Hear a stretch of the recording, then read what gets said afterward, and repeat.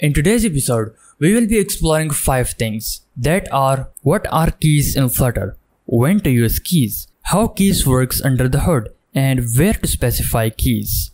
What are several different types of keys in Flutter? So what the thing key is in Flutter? What does that key means in the widget constructor? In simple words, key is an object used to uniquely identify a widget in the widget tree. Furthermore, in Flutter, keys are used in different aspects.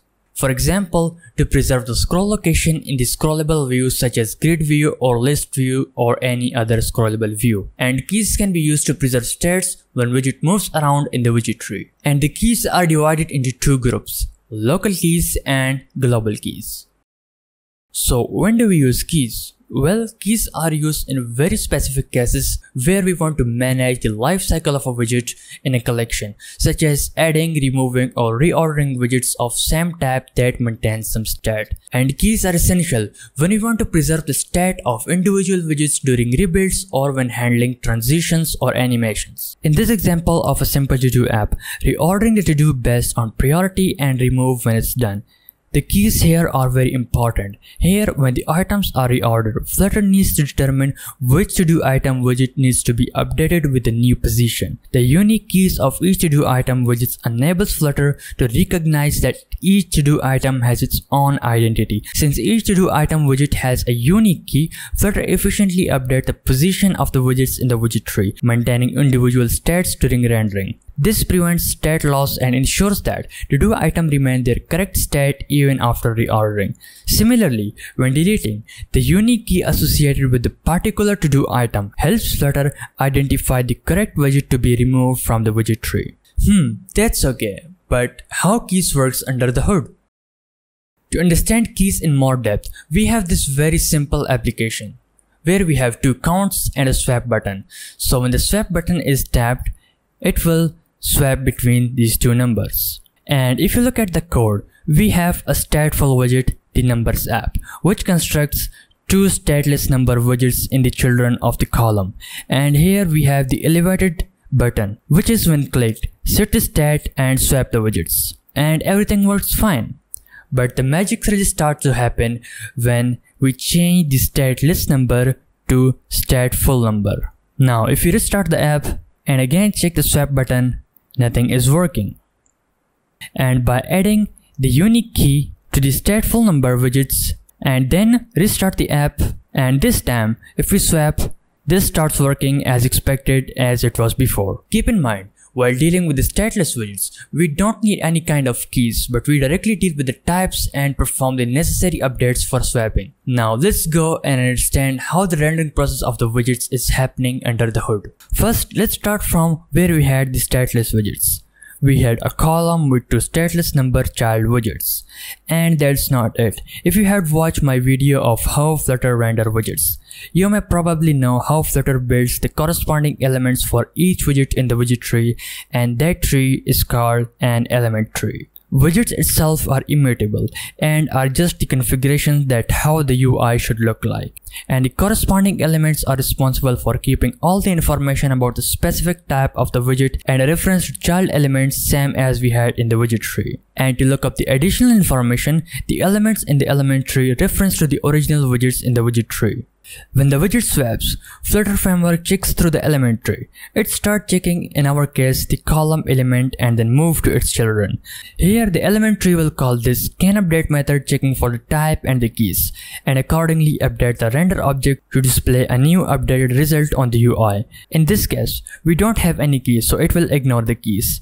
And the widget that is just swapped is of same type. Then it will check same for the second child, and nothing was destroyed and recreated, but just little update happens when the swap button was clicked. So that was the work under the hood when we had stateless number widgets. Now let's see what has happened when we change the stateless number widgets to stateful number widgets. Now everything remains the same, but in case of stateful widgets, we will introduce a pair of stat with each element, and this time the number is stored in the stat instead of the widget itself. So when the widget swaps, again the canUpdate method was called and the process starts from column to its children, and it checks for the types and keys, and yet we don't have keys again, so it doesn't matter in this case also. So it checks first child, type is same, yes. For the second child, absolutely, the type is same as we had in the previous scenario of stateless widgets. So Flutter framework uses the element tree and the corresponding stat to determine what to display on the UI. So in our case, the stat remained unchanged and we didn't get any result on the UI when the swap was happened, which means our widgets didn't properly get swapped. This time, if we add unique keys to each stateful widgets and swaps the widgets, again the canUpdated method knows its job. The process starts. For the parent widget, everything remains the same, and for the children, looking for the runtime types, yes, both are the same, but wait, the keys aren't the same. So in that case, what Flutter does is to deactivate the element references and again start checking for the correct match. For the column, again everything remains same. And for the first child, the widget does not match because this is the one because of which the references were deactivated on swap. Now the Flutter framework will look for the other non-match children for the element with the corresponding key. So yes, it got the key match and updates its reference to the corresponding key widget, and the same will happen for the other child. So because of keys, when the swap happens, we got what we expected to see on the screen. And in summary, the keys are very useful when we want to keep the stat preserved while modifying a collection of widgets. Keep in mind, always put the keys at the outermost stateful widgets that you want to preserve the stat for. This is because the Flutter uses keys to identify individual widgets in the widget tree. And if you only put the key to a child widget, Flutter will not be able to track the stat of the parent widget. So if you think we are talking about our first stateful widget that we have for swap, so it's not like that, because let me show you. If you wrap this stateful widget with a container, and also this one. Now, if we restart the application, and this time, if we swap, this is generating the random numbers. So what's wrong with this? Well, let's look at the tree structure. So initially our widget tree and element tree look something like this, with container added on top of the stateful number widgets having their keys inside. Now, when we swap two stateful number widgets, the Flutter element to widget matching algorithm looks at one level of the tree at a time. So let's focus on the first children of the column at a time. In that first level of the children, everything matches up correctly, and in the second level, the widget's key didn't match and the element connection is deactivated, because when you use local keys in the child widget, it will not be used to match a widget to an element in the parent widget. This is because the Flutter only looks for the keys that match in the same level of the widget tree, and the Flutter framework did not find the stateful element at that level with that key value. As a result, when you rebuild your app, the container widget will be recreated and the unique key of the stateful number widget will be different.